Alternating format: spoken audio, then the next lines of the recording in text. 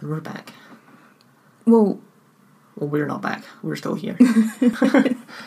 Presumably you listened to part 1 before you're listening to part 2. But we've recorded the whole thing, and it's very long, so we decided to split it. I mean, even if you weren't here for part 1, welcome. Welcome. It's lovely to have you. Yeah, thank you so much. This episode probably won't make much sense if you don't listen to episode 5. But we're very happy you're here. We are. We are incredibly happy you're here. We hope you had a good day.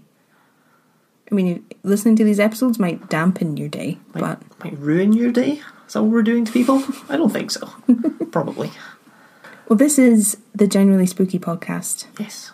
And the way we split this up, we're going to roll the music, and then it's going to immediately pick up from where we left off. So, in episode 5, I started telling Kieran the story of Burke and Hare, the infamous murderers from Edinburgh. Should we give a little recap? Because there's probably going to be a week between these. Oh, right enough. Yeah, that's probably a good idea. Just a little refresher. So we had a lot of the why grave robbing was a thing. There was lots of grave robbing happening. Grave robbing happening at the time. Yeah, the story is in the 1800s. Medicine is being advanced at an alarming rate, and doctors need bodies to study. So, like Kieran said, grave robbing was a big problem, but people got wise to it.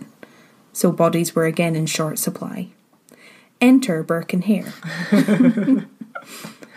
So far in our story, they've begun their murder spree.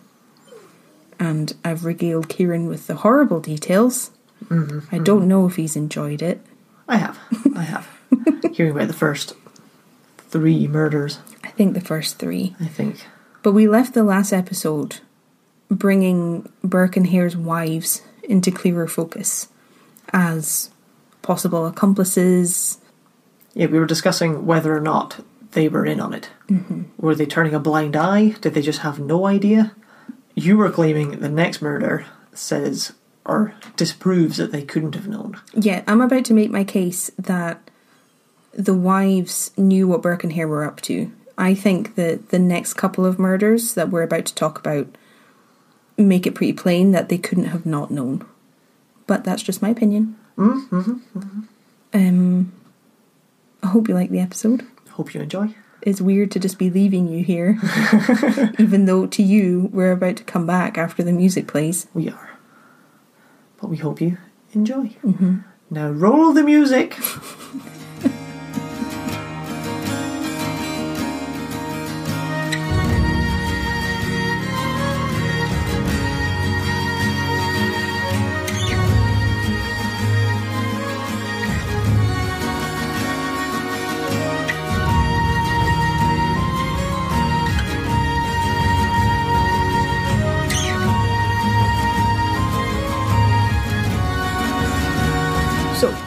In March of 1828, Margaret Hare invites an elderly woman into the lodging house for drinks and a place to stay.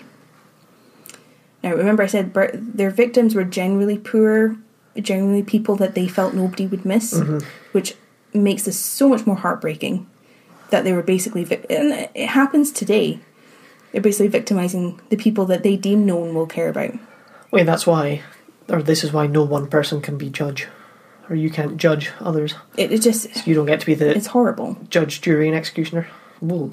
So because these people were generally poor and not in a great situation, it was easier to lure them in than you might think, with the promise of like alcohol or just somewhere to sleep. But apparently Margaret was the one who lured the woman in, and Margaret got her drunk on whiskey. I mean, that's not a coincidence. And this murder was a little bit different to the others. The woman was brought to the room that they had put aside for her, and Hare put a mattress cover over her face and just left her. They didn't they did smother her, but they put the cover over her face. She had fallen asleep, she was so drunk, and they just left her. Oh. And she was so drunk she couldn't move it, she couldn't save herself, so she was dead by the time night fell. No. So Burke and Hare take her to Knox, and she gets them another £10. Oh, God. As an accident. So this murder seems pretty damning when it comes to what Margaret was aware of. Yeah. So I'm not saying that she killed anyone. No. But she knew what was going on. Yeah. And Burke even said later in one of his confessions that at one point Margaret told him and Hare that they should kill Nellie, Burke's wife, because she was a Scottish woman and they couldn't trust her. So she doesn't sound like a nice person. No. I think she knew what was going on. It's those hard features. But before you feel too sorry for Nellie, who Margaret was conspiring against, here's the next murder. Oh, God. So after they killed the elderly woman, Burke met two young women in the Canongate area of Edinburgh. And they were called Mary Patterson and Janet Brown. It seems a bit suspect on Burke's part, but I don't really know what his intentions were. But he bought them several drinks and they all had breakfast together. And then he invited them back to his brother's house for more drinks. Not to the lodging house where his wife was. Interesting. You see where I'm going? I do.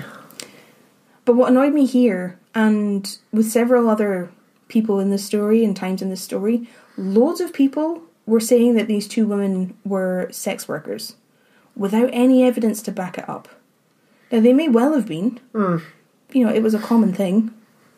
If it's that or starving to death, that's what you're going to do. Yeah, fine. But there's no evidence to prove that that was the case. And it annoys me when that happens as a way to kind of like discredit victims, where it makes their experience less valuable because they were a sex worker. That's not true. So I don't really understand why this is in so many tellings of the story when there's no evidence. That's really weird. Because they may have been, and that's, but you know, it's just the way it is. It's not a big deal. But I thought that was strange. That is strange. So I just wanted to bring it up that there are things that say that, but I couldn't find anything that proved it. So I'm not going to say it. That's my soapbox. I'm going to step off it now. So once Burke has the women at his brother's house, this is Constantine. They were in the army together, remember? Oh, yep. Mary Patterson falls asleep at the table because they finished 2 bottles of whiskey. Oh, that's good work. You know, I don't blame her. I wouldn't be in a good way after that. But Burke and Janet Brown keep talking and they keep drinking, and you know, it's a bit suspicious. He's a technically married man. And that's when his wife Nellie arrives. And she's furious. She completely loses the head. She's screaming at Burke, accusing him of cheating on her. She's probably not wrong. Like, it seems suspicious. Well, yeah, it's definitely not wild accusations. No. But Burke is equally as furious with her for accusing him of being unfaithful. And he gets so angry, he throws a glass at her face. And cuts just above her eye. And Janet Brown is watching all of this happen. And she sees them arguing. It's really horrible. She tries to explain that she didn't know Burke was married. He had never said anything. She had no idea. She just wants to get out of there because this has just gone 0 to terrible really, really quickly. So she leaves, but she leaves her friend Mary Patterson sleeping at the table. Oh, no. Brown wants no part in the drama. She goes. Oh, I was thinking, like, how could she do that? Like, well, she's also had an incredibly large amount of whiskey. Exactly. So apparently this is when Nellie goes to get Hare and Margaret. So remember, they're at Burke's brother's house. So she goes back to the lodging house to get Hare and Margaret. Yep. They arrive. Burke and Hare lock themselves in the room with Patterson, leaving their wives in another room. And they murder Patterson in her sleep. They smother her. So they stash her body. They take her to Knox, who pays them £8 for her. Now what's awful, and it's remarked upon when they hand over her body, is that she's still warm. Oh. Still warm. Oh, God. These two guys coming up steaming of whiskey. Or steaming, smelling of whiskey. Oh, I've got a body for you. Great, here's some money. Oh, see you again. And it seems like, from what I read, this is when they really found their stride. This is when they start believing that they're completely untouchable. The Essex Herald said, when they carried the girl Patterson to Knox's, there were a great many boys in the high school yards who followed Burke crying, they are carrying a corpse, but they got her safely delivered. So they brought her to Knox in broad daylight, having just murdered her. Oh. That's how confident they were. And Knox was apparently over the moon with how good the condition of the body was, because it was such a fresh body. He stored her in whiskey for 3 months before dissecting her, because she was so fresh. Whoa. Nasty. Isn't it? It's horrible. But from what I could find, although this is when they seem to be rising in confidence, this is also the first time that any questions were raised at all about the bodies that Burke and Hare were bringing. The assistant to Knox thought that he recognised Patterson, but Burke explained, that she's just, she drunk herself to death. I bought her from an old woman in Canongate who was selling her body. She's drunk herself to death, stupid woman, yada yada.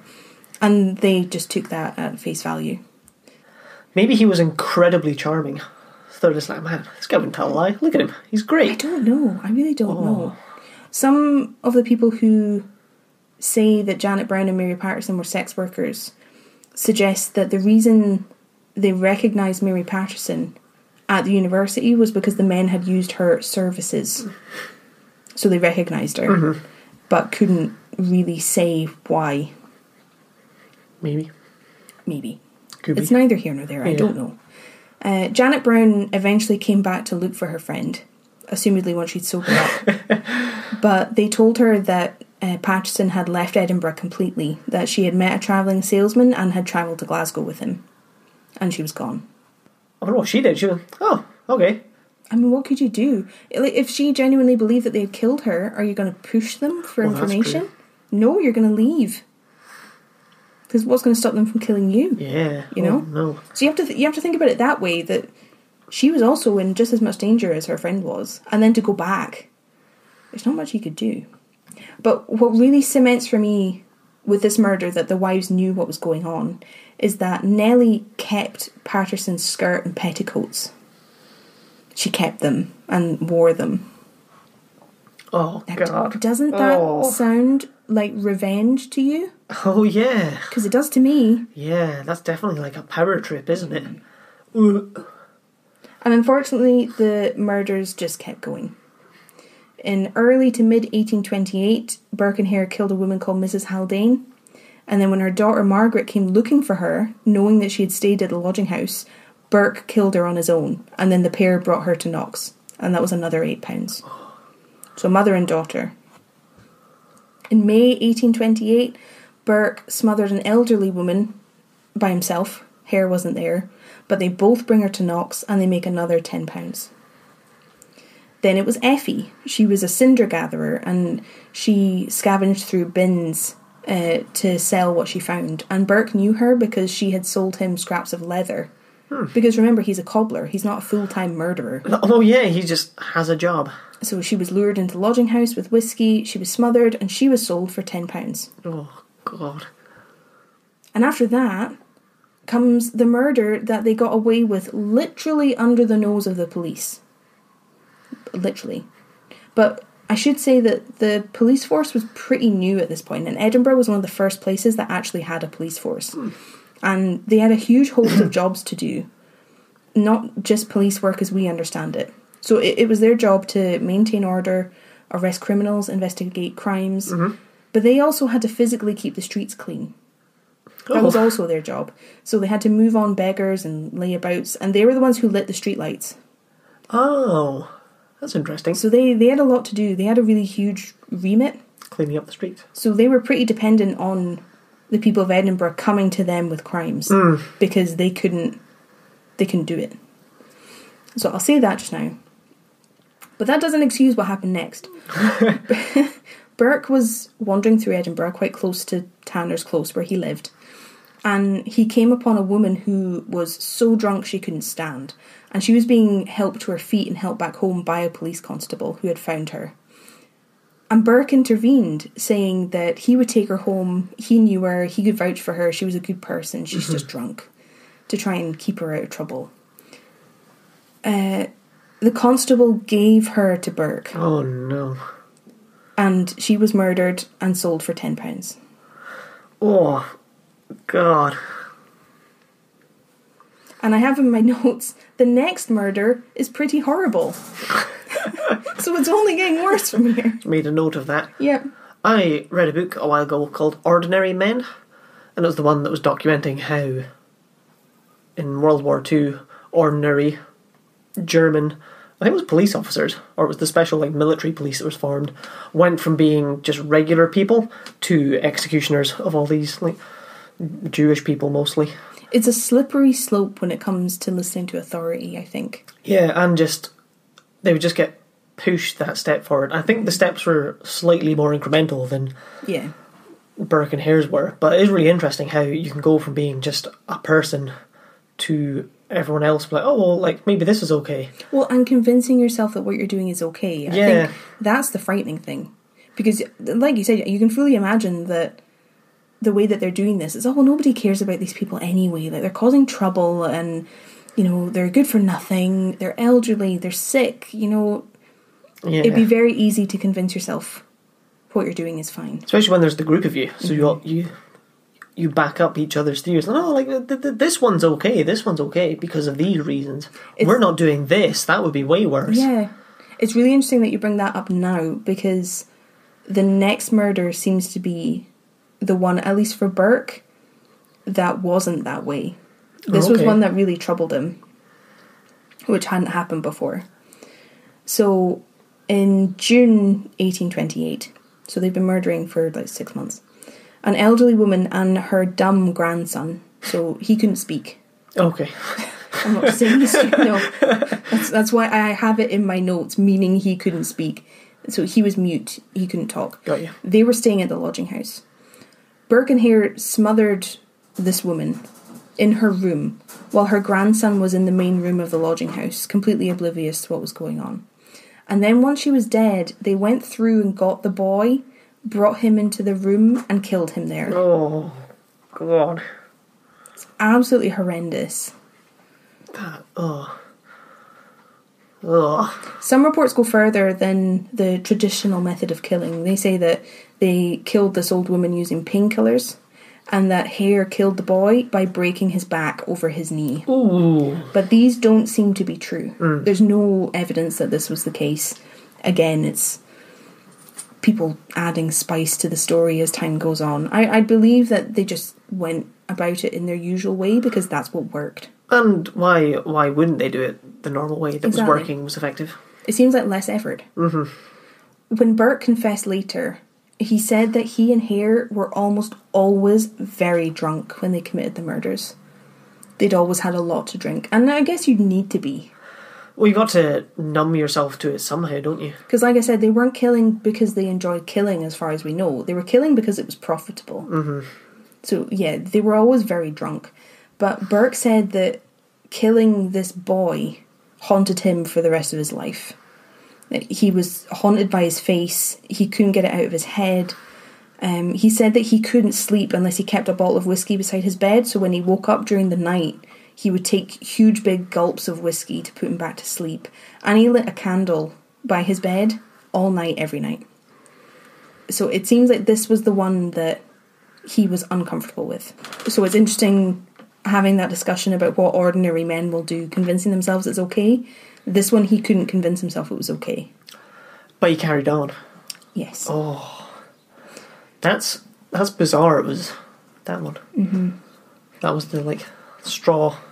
Well, I wondered if it was because it was a child. Yeah. Someone innocent. That it hadn't been up until this point. So they had 2 bodies that they had to deal with. They didn't fit in the tea chest this time. So they stuffed the bodies into a herring barrel.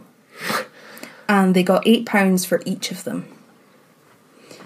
But Burke said that they loaded the barrel onto a cart, a horse-drawn cart, because they couldn't carry it, it was too heavy.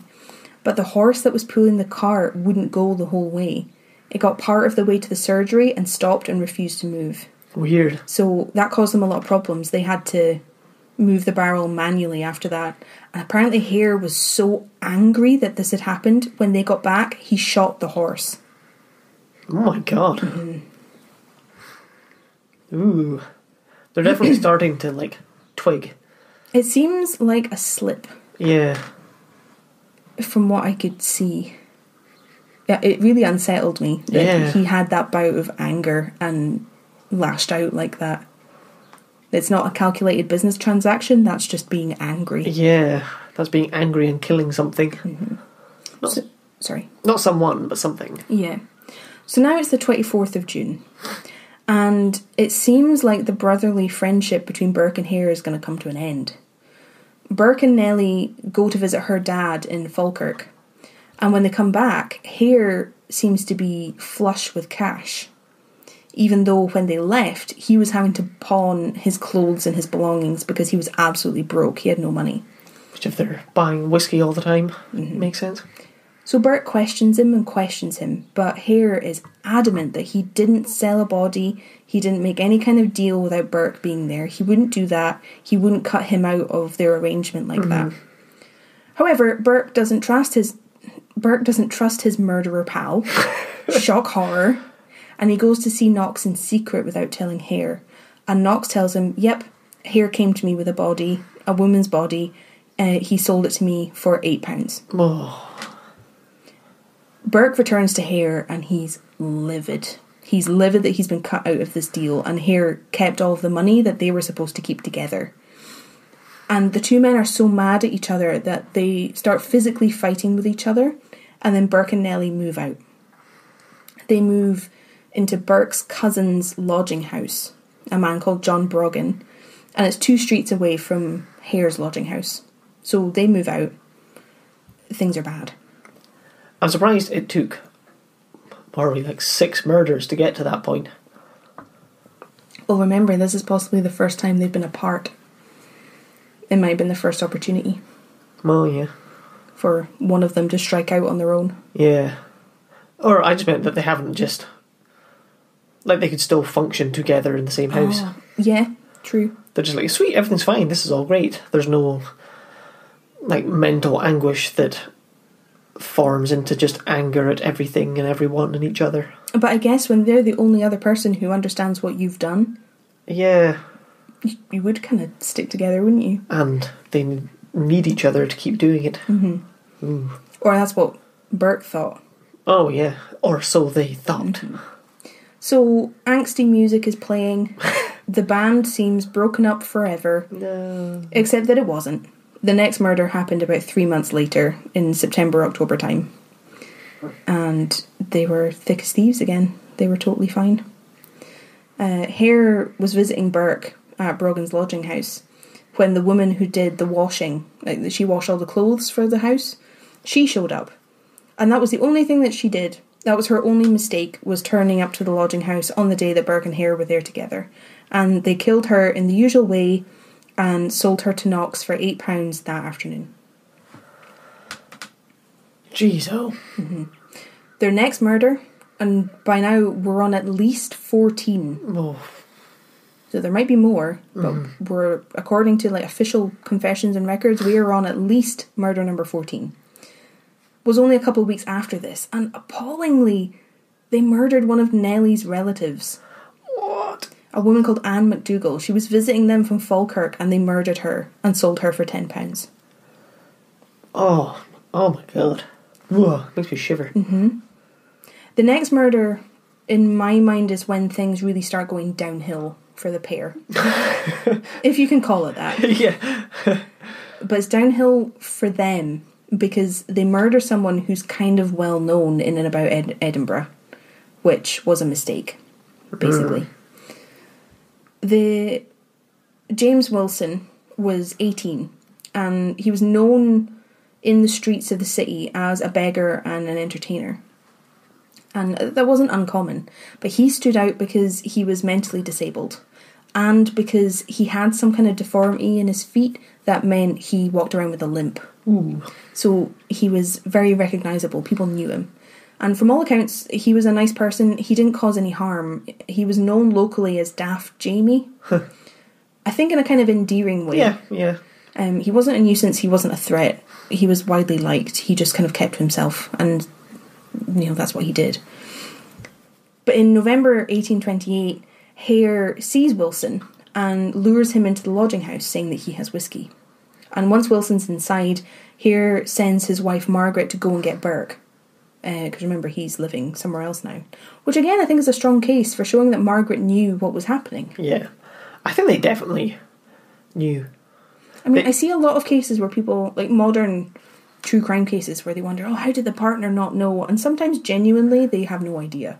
Yeah. I'm not saying that that's not true, because that absolutely happens. I just think in this case they knew. Yeah, I think in this case. I don't think they killed anyone, but I think they knew what was happening and decided that they were okay with it. Well, yeah, I don't think they physically did the killing with their hands, but they definitely aided in it. I think and let so. it happen and didn't report it. But yeah, I'm not saying that all partners or family of murderers know exactly what's going on all the time, because that's not true. A lot of the time the family of a murderer are victims too, in their own way. Just want to make that clear. Burke and Hare had a harder time killing James Wilson than they had with others. For one thing, Wilson may have been the first victim that they had a hard time getting drunk, because he didn't like whiskey. Oh. So they hadn't really had that before. He preferred snuff, which is a type of tobacco. Oh, yeah. That you just inhale. He preferred that to alcohol, to whiskey. And they still managed to get him drunk, but he wasn't as drunk as the other victims had been, because he didn't like it. Also, Wilson was 18. He wasn't a child. He wasn't elderly. He was in pretty good shape. He was pretty big. He was strong. So when the men came at him, he fought them off. He fought back. And he did his best to get them off, but it was still 2 against 1. So in the end, they murdered him. And the men, they even stole his snuff box and his snuff spoon. Each of them took one. Oh. It just seems like just another insult. Yeah. Ooh. So remember, I said Wilson was known around Edinburgh as Daft Jamie. So when the men brought Wilson's body to Knox, he bought it. But when students started examining the body, they told Knox that they knew who he was. They recognised him. And Knox, being the stand-up gentleman that he was, told them they were being ridiculous and that there was no way this was someone that they knew. It just couldn't happen. But as word started to spread that Daft Jamie was missing, Knox apparently moved the dissection of his body ahead of others he already had in storage. And he removed the head and feet of the body before he dissected it in front of his students. Oh. No. So then you don't see his face and you don't see his feet, which were deformed, and that's why he had the limp. Oh. Tell me that Knox didn't know what was going on. You tell me. I can't. He fully knew. He must have known. Even if he didn't know before, he must have known by this point. So, in a theatrical turn, we're on to the final murder. When everything goes tits up. And it was on Halloween 1828. I'm not joking. Burke met a woman called Margaret Docherty while he was out in Edinburgh and decided she would be a good candidate for getting murdered. She was from Ireland, so he fed her some story about how she was related to his mother because she was also Docherty and they were from the same part of Ireland. And he invited Docherty back to Broggin's lodging house for drinks and a catch-up because they were family, you know? He must have been quite the charmer. You wonder, don't you? To be able to talk all these people into these things. Well, especially convincing someone, oh, we're related. Yeah. No, we're not. Yeah. Unless it's like some distant cousin, big families, it happens. Yeah. But that's what he did. Burke took Docherty back to Broggin's lodging house. He introduced her to his wife. And then he left the pair to go out and get whiskey for some drinking. But what he really did was go and get Hare for some killing. Hare returns with Burke. But before they can start getting Docherty drunk, Burke has to take care of one more thing. Because remember, Broggin's house was a lodging house. Yep. They weren't the only guests. Anne and James Gray were a couple who were staying at the lodging house with their children. And obviously Burke and Hare can't have witnesses to what they're about to do. So Burke pays the couple to take their children and go stay at Hare's lodging house for the night, explaining that Docherty's a relative, we really want her to stay with us, we want to catch up, would you mind going and staying there for the night instead so she can stay here? And they do. it seems a reasonable explanation. Yeah, it's fine. That's believable. Well, like, if I heard that, I wouldn't stop a family from getting together. I know, you'd be a bit annoyed. Oh, that's kind of annoying.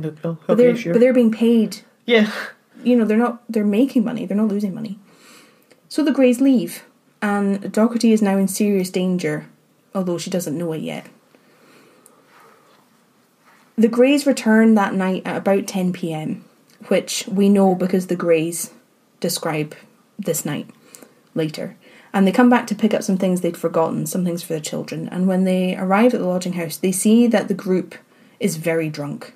So the four are there, Burke and Hare, the wives, and Doherty's with them. So they're all very drunk. There's lots of noise, shouting, dancing, singing. The Greys leave. Not uncommon. No, a family catching up. Yeah. But they notice that the five of them are there. They're all very drunk. They're all together. Doherty's murdered. But the men don't take her to Knox straight away. They actually stash her body under the bed in what had been the Greys' room. Now, I'm not really sure why they didn't take her straight away. I couldn't find a reason for that. Maybe they were too drunk. Maybe. It could have been. It seems to be what they did with the others. They took them pretty quickly, but for some reason they didn't with Doherty's body. Morning comes. The Greys return to Broggan's lodging house because they were only staying away one night, and they're expecting to go back into the room that they had before. But they get very suspicious because Burke won't let them in the room. And they don't know why. There's no good reason. Anne explains that she left a couple of things behind in the room that she needs. So she needs to get in the room. But Burke will not let her in. On account of the dead body. Oh, so you can't go in there and murder someone. Okay, pretty much. Can I come in now? No. Sorry. Later in the day, so they came round initially in the morning to return to their room and get their stuff. They weren't allowed. Later in the day, the Greys find that they're in the lodging house alone. So they sneak up to the room to go and get their stuff. Yeah. They don't mean any harm. They just don't know why they haven't been allowed in this room. So they go up into the room. They search it because they're fairly certain something's going on. They're acting very strange. And this is when they find Doherty's body stashed under the bed. Apparently with blood and saliva on her face. Oh. So something's gone wrong. Very, very wrong. And obviously they're horrified. It's like something out of a horror movie. Yeah. I can't even imagine. No. To find a dead body that's been attacked. Oh. They leave the lodging house and they head straight to the police station. They know that they saw Doherty with the four the night before, and they're certain that they've killed her. Like, she was fine the night before. This body is obviously hidden and has gone through some distress. It's under the bed, not on the bed. So they go to the police. But Nellie, Burke's wife, either catches up to the couple or meets them heading the other way. And she soon realises what's going on. She knows that they're going to the police. And she actually tries to bribe them into not reporting the murder. Oh. She tries to offer them £10 a week for their silence. I'm assuming that she made this offer kind of knowing that Burke and Hare would just kill them later, so they'd never have to pay. I was about to say, man, that's really expensive. Like, actually, no, it isn't. You give them £10, then you murder them and take £10 back. Exactly. And they get an extra £10 for the body. That's kind of what I assumed. Yeah. But she tries to bribe them into not going.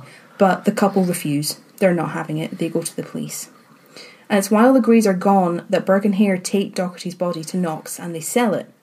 But I don't know if they knew at that point that they'd been found out or if it was just by chance. I don't know if Nellie had warned them so they took the body to get rid of it, or if that's what they had planned to do anyway. Yeah, I wonder. I don't know. Either way, the police come to Broggan's lodging house and they question Burke and Nellie. And they question them separately, and they both give completely different accounts of what happened the night before. So they know they're lying, even though the two of them were together. And later, when the police are searching the house and searching the room, they find Doherty's clothes hidden under the bed, and they're covered in blood. So Burke and Nellie are taken into custody. because they have enough. And Hare and Margaret are arrested later the same day, once more details come out and they find them. So the police either discover or guess that Burke and Hare sold Docherty's body. I don't know if the Greys knew that somehow, or if they just kind of thought that that's what would have happened. I suppose it'd be a good lead to ask about first. So they go to Knox's surgery to search, and they find who they believe is her, and James Gray comes to the surgery and is able to identify her as the woman that they saw the night before. So now they know that she was dead in the lodging house and her body was sold. Everyone's in big trouble. John Brogan, who is Burke's cousin, he owns the lodging house. He's initially suspected as being part of it, but he's released pretty quickly because they realise he had nothing to do with the murder. The Greys never saw him at any point. He's cleared. Burke, Nellie, Hare and Margaret are all questioned while they're under arrest. They're questioned separately, and again, they all give different accounts, different memories, different recollections of what happened that night, even though the Greys have proven that they were all together, so they should all be telling the same story. Yeah. They give different details of when Docherty left, basic things like that, so the police know that they're lying. I said before, it was pretty impossible to prove that Burke and Hare had actually murdered their victims because they suffocated them. And it was difficult to prove with forensics at that time. But experts examined the body, and they did believe that she had been murdered by suffocation. But that's all they could say, that this is what they believe. They couldn't say for sure, because they just didn't have any kind of tools to be able to do that. I wonder if there's an irony that they had to examine more bodies before they could figure out stuff like that. Well, you wonder, don't you? But this was a big problem because although the forensic specialists were saying that this could be true, that wasn't enough to charge somebody with murder. So that's a problem. Robert Christensen was one of the forensic specialists, and he interviewed Dr. Knox since, he has a role to play in all of this. Well, he's been buying all these bodies. So when he speaks to Knox, Knox claims that he was told that Burke and Hare got all the bodies that they did by observing all the lodging houses in Edinburgh. So they watched all the lodging houses, and when someone died, they jumped in and purchased the bodies before they could be buried. So that was their business. That's how all the bodies were brought to Knox. Yeah. That was the impression he was under, apparently. Which could have been a legitimate business at the time. Is it a really weird thing? Like, there is room for him to... I mean, he obviously, he chose to believe that. Yeah. I think there's a degree of that, of being comfortable with accepting that story. Yeah, but... Not as truth, but accepting the story. It could be a reasonable story. Because, like I said, the people who were staying in the lodging houses, sometimes they weren't in the best situation, so there were cases where nobody was going to claim them. Yeah. So if they were waiting for this to happen, it could be true. And he's buying bodies from other people, and they might have similar businesses. Exactly. Apparently, Christensen said that Knox was deficient in principle and heart. But he couldn't prove that Knox did anything wrong. Well, yeah, he didn't, to a point. You can't prove it. Yeah. So, I agree with Christensen. Yeah. But I also agree with the fact that there's nothing you could prove there. No. From the fact he's an arsehole. Yeah, pretty much. Like with every single story I've told so far, the newspapers got hold of it and they had a field day. It happens every single time. Yep. Everyone was terrified of these murderers, and everyone became convinced that absolutely anyone who was missing had been a victim of Burke and Hare. So, it was panic, absolute panic. And the police were a bit worried because they were sure that these 4 people had killed Docherty. They didn't have much proof. They needed more if they were going to charge them. They didn't have enough. Kind of, like a modern case. You have to be able to prove that these people did this thing. Yep. Even if you know it's true, you have to prove it. Yeah, that's how it should be, unfortunately. Well, that's the system. And they were able to get a couple of things. but not for Docherty's case. Okay. So Janet Brown, who was Mary Patterson's friend, Yep. she went to the police after all this came out because she believed that something happened to her friend and she remembered being with Burke. So she's hearing about this case with Docherty. She goes, hang on, I know him and my friend is missing. And she was able to identify Patterson's clothes because Nellie had kept the skirt and the petticoats. Oh my god. So it seemed likely that they had murdered her. They now had some proof that Nellie had these things that she shouldn't have had. Basically. Yep. The police were also told by a local baker that I couldn't find the name of that Burke's nephew, Constantine's son, was going around town wearing trousers that had belonged to Daft Jamie. So now the four were accused of Mary Patterson's murder and James Wilson's murder, on top of Mary Docherty's murder. Oh. But they still didn't have enough.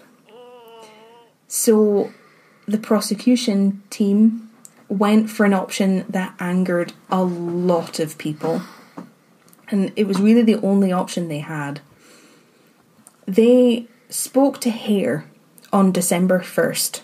So there's been about a month. And told him that if he turned King's evidence, which meant admitting your own guilt, ratting out all your accomplices, in return for immunity or a lesser sentence, then he would get full immunity. Full immunity? If Hare betrayed Burke, then he wouldn't be charged for 17 murders. What? I wonder, because you kept referencing his confession. I'm like, oh, why is it only his confession? Why? What happened? Well, Hare made a confession. He took the deal. But from what I read, Hare's confession has been lost. Oh. Like the document, it doesn't exist anymore. But Hare made a confession, and he threw Burke and Nellie under the bus big time. He confessed to Docherty's murder and gave them all the details of that night, which gave the prosecution everything they needed. He detailed the night, but because Margaret was his wife, he didn't have to testify against her. There's laws about that, about having to testify against your spouse. Oh. So Margaret also got away with everything. Ho. Even though she wasn't technically his wife. I don't know how that worked. Yeah. But Hare got immunity, and because he didn't have to testify against his wife, Margaret was also spared. What? So on December 4th, Burke and Nellie were formally charged with the murders of Mary Patterson, James Wilson and Mary Docherty. But Hare and Margaret, although they were still locked up, were not. Oh. Only charged for 3 of them too. Well, it's all they could... They couldn't charge them with anything else. As far as they know, there's suspicions that they've murdered other people, but that's it. Right, who do you think I've murdered? Yeah, okay, we'll just go with those only. So are there others? No. So the trial itself was just as theatrical and dramatic as the rest of this entire story. You're not going to believe me, but the trial started at 10 a.m. on Christmas Eve.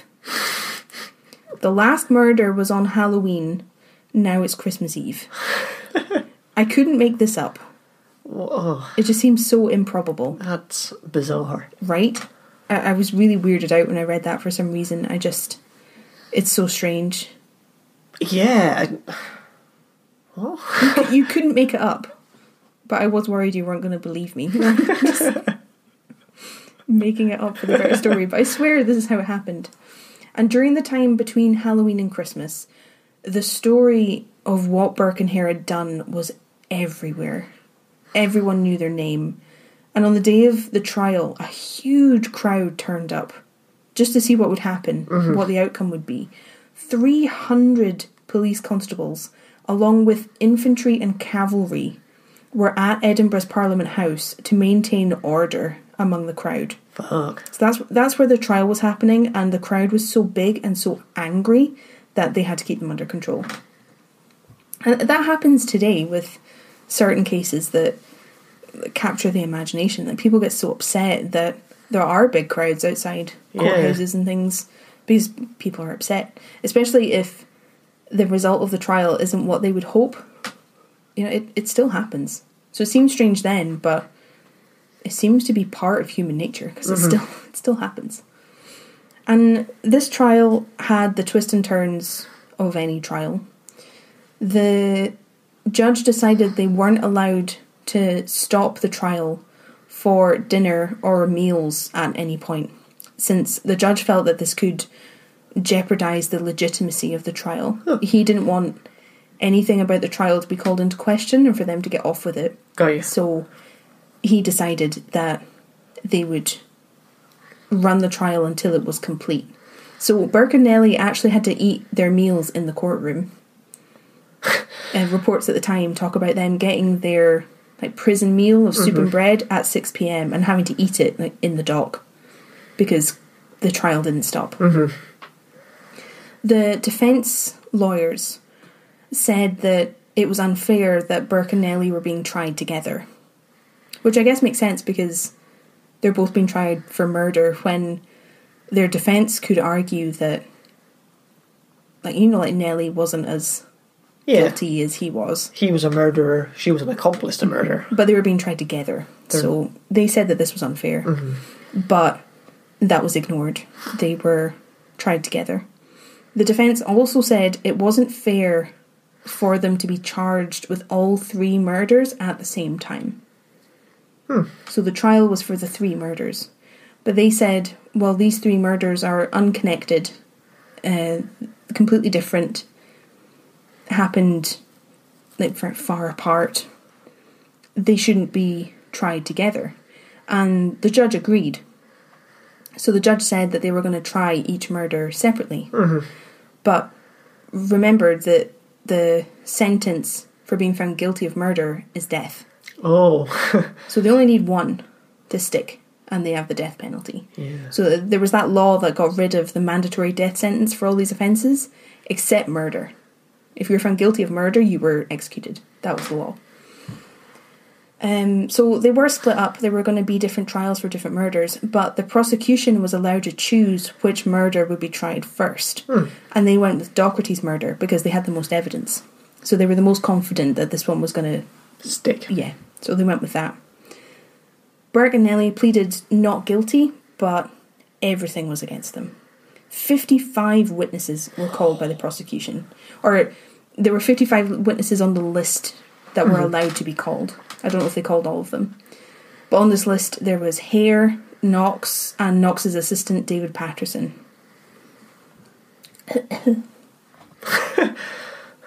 Yes, I know this person was murdered because I helped and I was there and we murdered him together. Well, when Hare took the stand, he said that Burke killed Docherty. That Hare had nothing to do with it. And that Nellie had actually stopped Docherty from escaping. So he dropped them both in it. He said that Nellie helped. Tricksy bastard. The only thing that Hare admitted to doing when it came to Mary Docherty was that he helped Burke bring the body to Knox. Understandably, because Knox would be able to say that the 2 men were there. And even though they asked Hare about the other murders, he didn't have to answer. Because this trial was only about Docherty's murder. He didn't have to answer questions about any other case. Because that's not what was being put on trial. Yeah. So he stayed completely silent. So he didn't have to answer. He got to be completely silent about all of these awful things that he had done. He didn't have to answer for them. Oh, God.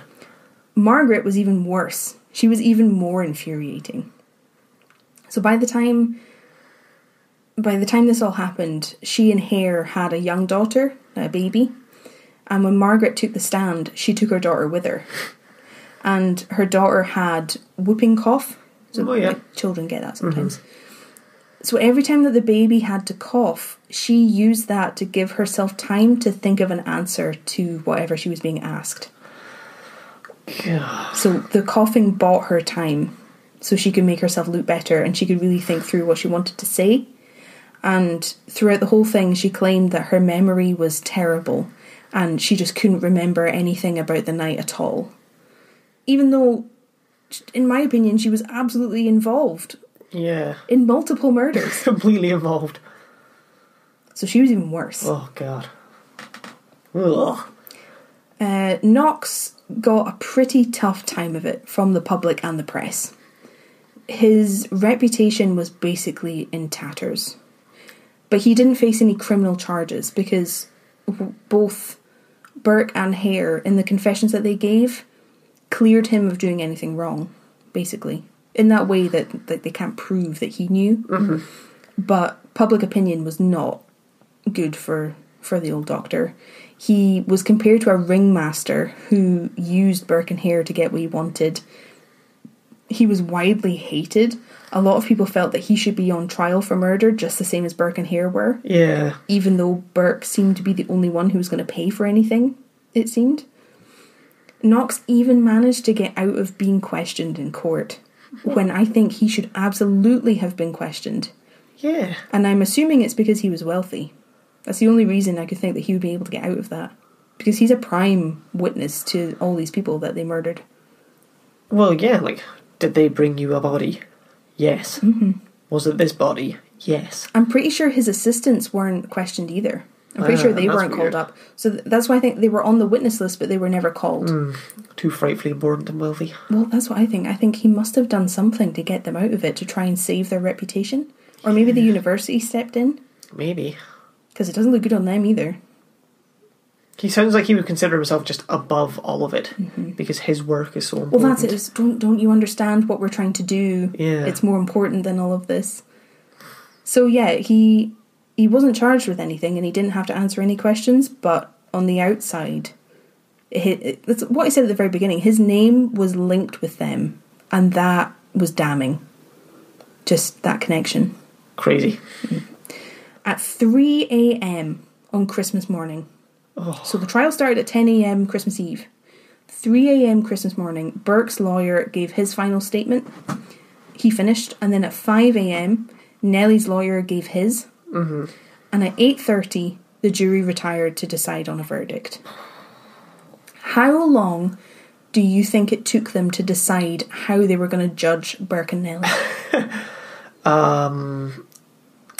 20 minutes. 20 minutes. 50 minutes. 50? 50. A whopping 50 minutes. These decisions can take hours or days sometimes. They took less than an hour. Wow. And do you want to take a guess at what they decided? What their verdict was? That he was guilty. That he was guilty? Or they were guilty, even. Okay. Burke was found guilty of murdering Docherty. I think I've called her Mary and Margaret. Don't know. Docherty. He was found guilty of murdering her, but Nellie was given the not proven verdict.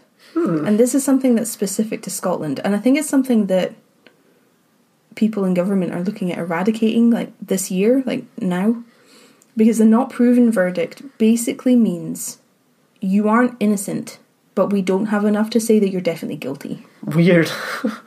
It's this kind of middle ground. Which is fun, because it's exactly how I see the wives. I cannot say you're innocent. There's a lot of evidence to suggest that you were involved, but there isn't enough to say that you're guilty. Yeah. I wonder what that means if you're not proven. Do you go to jail? Well, no, because you're not guilty.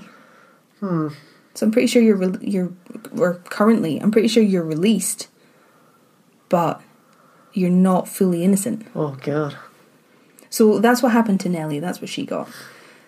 Burke was sentenced to death, and the judge said, "Your body should be publicly dissected and anatomized, and I trust that if it is ever customary to preserve skeletons, yours will be preserved, in order that posterity may keep in remembrance your atrocious crimes."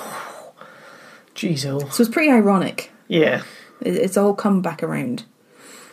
On January 3rd, Burke gave a full confession of all the murders. So this is how we have a lot of the details that we have now.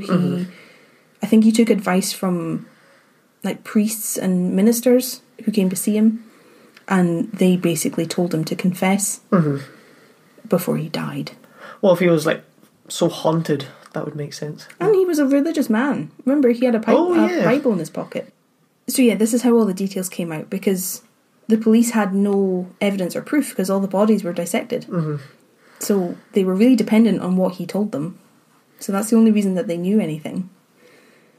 Burke was publicly hanged on January 28th, 1829, outside St Giles Cathedral. and it was a massive event. A crowd as big as 25 to 50,000 people showed up. Whoa. So some reports say 25, others say it was as many as 40,000 people showed up in the centre of Edinburgh to watch him hang. That's how hated they were. Jesus. People were even renting out their windows for the event. They were charging between 5 and 20 shillings. I didn't see how much that is today. They were charging that so people could get a better view of the scaffold. And I've seen pictures that were drawn. There's one in particular that's in my head. A picture that was drawn of the scene at the time, and it's just this square, and it's full of people, but every window in the buildings around it have like 3 or 4 people sticking out of every window looking over the scaffold. It's insane. Wild. So a lot of people wanted to see him dead. Then on February 1st, a few days later, Burke was publicly dissected by Professor Monroe. Oh. Who was the man that they originally tried to sell Donald's body to. I was wondering, is it Professor Knox? Is he going to do it? That'd be a bit weird. And this dissection was another huge deal. Tickets were sold for the event. Quotes. But way more students showed up than there were tickets because they wanted to watch. They wanted to see it. And so many turned up and were then refused entry because they didn't have a ticket that they started a riot. What? Police were called. Jesus. It was mayhem. And they were only stopped when they were able to negotiate with a university professor that groups of 50 would be allowed into the theatre and ushered through after the dissection had happened. So that's the only reason they stopped rioting, was because they were told they were going to be allowed in. Yeah. Oh, man. Isn't that insane? That is absolutely insane. To watch a dissection, or to see a dissected body. To see a dissected murderer. And I would have thought that would be enough, but they went further with Burke's body than that. I was going to say, did they preserve his skeleton? Well, a book would later be bound with some of his skin. Oh, no. Oh. What book? I don't know. What? Oh. I don't know. Some people have said because this book exists, they still have it. They still have it. And some people say that it was bound just with like normal cow leather, and like they say it's the skin. But apparently that was a thing. And then, I think this is even worse, Professor Monroe took some of Burke's blood during the dissection and used it as ink to write a note. And the note, they have this note. Oh. The note says, "This is written with the blood of William Burke, who was hanged at Edinburgh. This blood was taken from his head." What? The actual fuck? I know. Like, Jesus Christ. But there are photos of this note. What? I don't understand why you would... Oh. This is why I gave the disclaimer at the top of the episode, because what the hell? What is this? What the actual fuck, man? So in answer to your previous question, Burke's skeleton was preserved, and it was given to the Anatomical Museum of Edinburgh Medical School, where it still remains. You can still see it.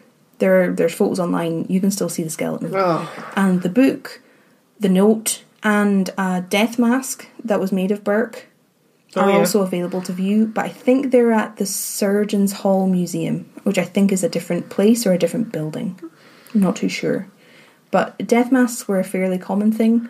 Yeah. Like, that's fairly inoffensive. It's just a plaster cast of someone's face once they've died. Like, quite a lot of people have death masks. Mm-hmm. They actually also took a life mask of Hare, which they have, because he wasn't executed. Mm-hmm. So they took a plaster cast of his face while he was still living. They have both. But that's what happened to Burke. Jesus. But now you might be wondering, what happened to the rest of them? Or maybe you don't want to know. Maybe you just want to leave. No, I'm curious. I want to know. Okay, well, Nellie was released the day after the trial. Mm-hmm. But she was soon cornered by an angry mob. I was wondering. And she had to be taken into a police station for her own safety. Mm-hmm. They were going to kill her. They were furious that it was not proven, they would have killed her. Would have torn her to pieces. Yeah. She tried to see Burke before he was executed, but she wasn't allowed. He wasn't allowed any visitors. So when she wasn't allowed to go see him, she left Edinburgh. But nobody knows what happened to her. She just disappears. She leaves Edinburgh and she vanishes completely. That'd be a hell of one to come up on, like, the ancestry things you do. Well, actually, I don't think I have it in my notes, but there's a researcher called Janet Philp who traced Burke's family tree. And she believes that she found a woman on this family tree who is Burke's niece and has traced that to a great-granddaughter who lives in America currently. Oh, wow. And she's contacted her. They've been in touch because she believes that she's related to Burke. Oh, no. That's just something I read. I wasn't going to put it in because I didn't think we'd have time, but that's something that's happened. Imagine just getting that email out the blue. Oh, hey, I'm just like a researcher. I thought you might want to know that you're related to a murderer from 200 years ago. A particularly atrocious murderer. Yeah. So that's actually a thing. And I imagine if they have the skeleton, they could probably extract DNA. Oh, probably, yeah. I don't see why they would. I don't see them doing that, but, you know, it's a thing. But yeah, they've gotten in touch with a descendant. But because, like, largely they don't really know what happened to, you know, like, Nellie, so they can't. There's no way to trace that. Unless she was honest about who she was. But I don't see why she would be. No, presumably she'd change her name. Margaret Hare was released on the 19th of January. Because remember, she was never charged properly with anything. And she decided to try and travel back to Ireland. And that's where she was from. And I'm assuming that she travelled with her daughter, but it doesn't actually say whether or not she did. So, you know, there is a chance that her daughter was adopted by some other family. Well, yeah, like, I don't know. I don't know. I don't think she would have died in that time because... Whooping cough? I don't know. I feel like it would have said if the child had died. It just doesn't say that she did travel with her daughter, I'm assuming.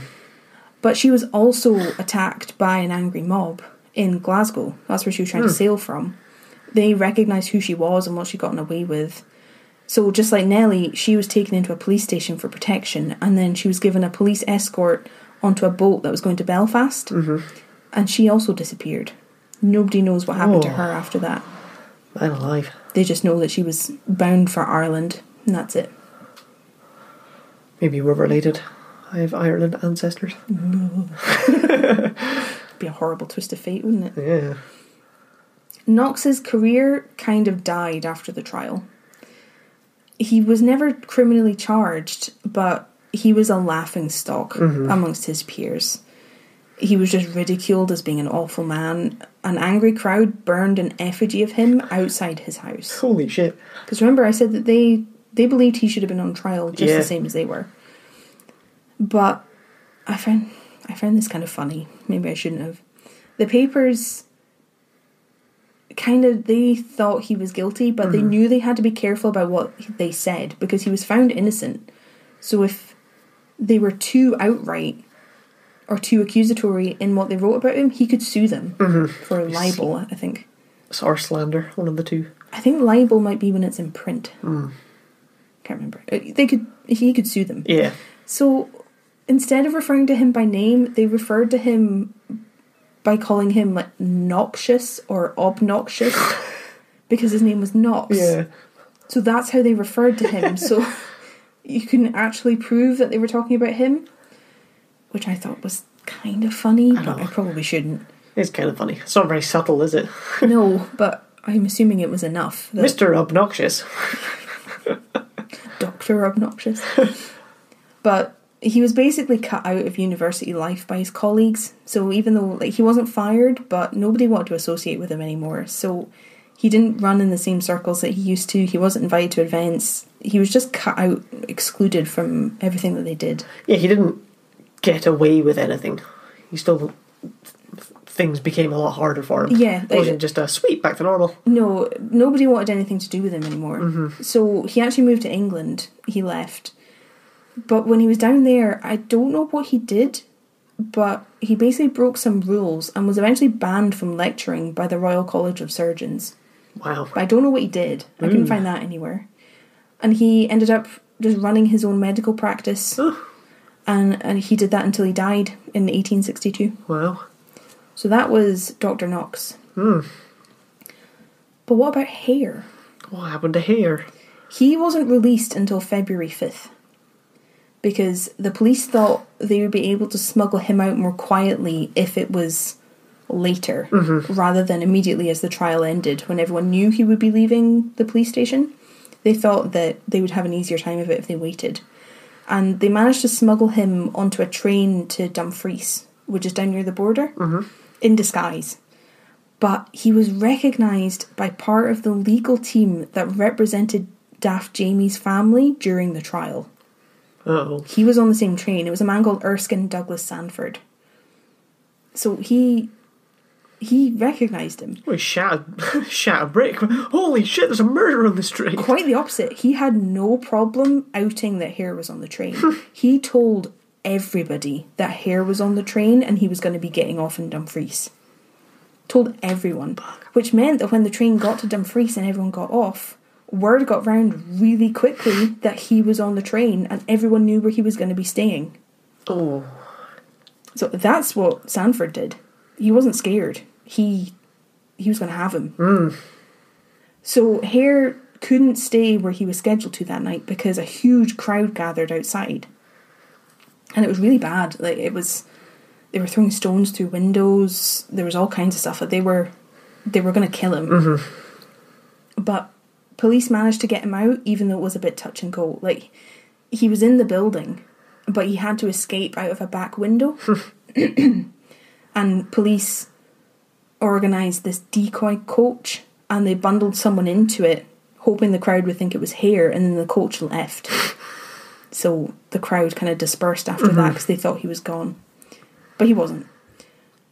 This is like something out of a movie. I can see this scene happening in my head. But really, really early the next morning, dawn, before dawn, Hare was escorted by police out of Dumfries. And he was told to walk to England and cross the border and never come back.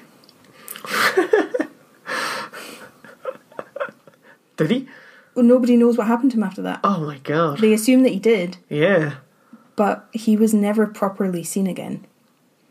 There were loads of supposed sightings, which is what usually happens. And there's a few theories about what happened to him.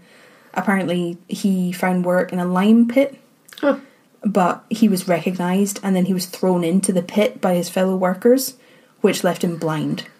That was one story. Another story said that he was forced to become a beggar on the streets of London because he had no work, nobody, no nothing. Some people said that he returned home to Ireland. Other people think that he emigrated to America. We don't know what happened to him. Wow. He vanished.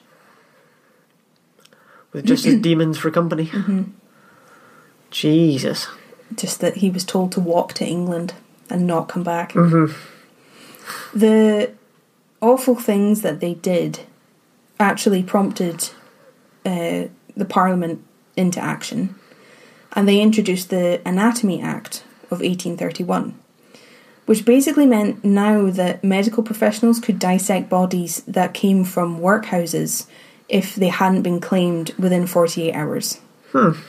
So, unfortunately, there were enough of these bodies that anatomy murders were no longer profitable. Oh. They were getting enough bodies now that they didn't need to buy them.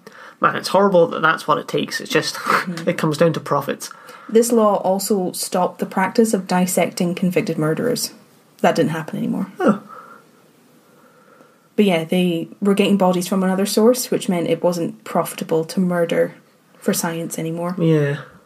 And that was a direct result of this. I think I read somewhere that, was it 2 boys or 1 boy was murdered in East London in 1831? And the murderers were inspired by Burke and Hare. They had heard what happened and they did the same thing. Oh, God. So when that happened, they knew they had to act, so this law was brought in. And today you can still go to where Burke was hanged. It's marked by several brass plaques in Edinburgh. You can go and stand in the place where it happened. And the last executions to happen in the UK were in 1964. 2 men were hanged after killing their friend for some money. And the death penalty was abolished in the UK in 1965. And that is the story of Burke and Hare. What an epic. What stands out for me, I think, is that it's crazy, because before I heard the actual story, I knew that they were murderers who did it for bodies to sell. But there were these, like, monsters in my head. Obviously, they weren't actually monsters. It's a different kind from what you understand when you're little. Yeah, but they were, like, they lurked in the shadows, and they were just nothing but sinister, and they pounced on their victims with this huge mad struggle. Not that they were drunks. And they were... I mean, they still snatched people and tricked them into coming, but it was, I don't know, more casual. They're just like, oh, come in and have some whiskey. Like, oh, okay. You seem pretty sound, we're just chatting, that's fun. And then they murder them, and then just heave them in a tea chest. It's more horrible because it's more believable. It's just what people would do, not what monsters would do, if that makes sense. Well, when you describe it like that, it could happen to anyone. Yeah. It's not just someone who's wandering about in a dark alley. That could happen to anybody. Yeah. What I found interesting is how things have gotten muddled over time. So, grave robbing is usually what puts Burke and Hare in your head. But they were never grave robbers. Yeah. Ever. That's quite weird, isn't They it? never robbed a grave. That's what I thought, that they robbed graves and then ran out of graves to rob. Nope. Other people did. Other people Yeah. ran out of graves to rob, but they were never grave robbers. And it's funny how often that comes into the narrative. But Yeah. never. It just sets the scene for the times. They were the next step. Yes. Because grave robbing got so difficult. They represented the next step in how you would make money fulfilling that need. If that makes sense. Yeah. That's what I found interesting, that it's part of the legend, the grave robbers, Burke and Hare, but they never were. They were something much worse. Oh, God. As horrible as it was, did you enjoy the story? I thoroughly enjoyed the story. I rated 17 coffins out of 17. Which is... It hits different now, doesn't it? Oh. My throat is so sore. This was such a big story. Yeah. If you're listening, we think this will be the end of part 2. But we've just recorded it all at once, and we're going to go back and put in part 1. This is the longest recording we've done. It is. This has been mega. This is mega. What a good story, though. Oh. I know. We had to talk about them. We couldn't do this podcast with the genre that we're in and not talk about Burke and Hare. Not have Burke and Hare. What happened to Hare, though? I know, that's the worst part. He was never punished. Yeah. Not really. I mean, No. his life probably wasn't very easy after that. He had to leave everything, but No. he murdered 17 people and he just walked away. Yeah. He Walked to threw England. his friend under the bus and left. He wasn't even at the execution. He was still in jail. Oh, man. Oh. That's the scariest part for me. At least you know that Burke was dead. Yeah. And, you know, Hare's dead by now. But can you imagine being in Edinburgh at that time and knowing that Hare got away with it? And, like, the 3 of the 4 of them all just left. Walked away. Oh. Madness. It puts Yeah. the chill in you when you think about it. Gives you the heebie-jeebies. Yeah. It's quite spooky. Thank you very much if you've made it to the end of this story. This was a big one. This was a big one. I wasn't anticipating on it being this long, Thank you very much for listening. but there's so much detail. Yeah. And so much I couldn't take it out. There was nothing I could take out. Can't edit this down. No. And if you want to see any of the show notes, it's generallyspooky.com. Yes. So links, pictures, all that kind of stuff. That's in the show notes. Yeah. You can check it out. And you can follow us on Instagram. Yes. Any photos of things I've talked about I will be posting there. So you could check out Instagram while you listen, and then you know what I'm talking about. Yep. Other than that, thank you very much, and we shall see you next week. Yes. Bye. Bye.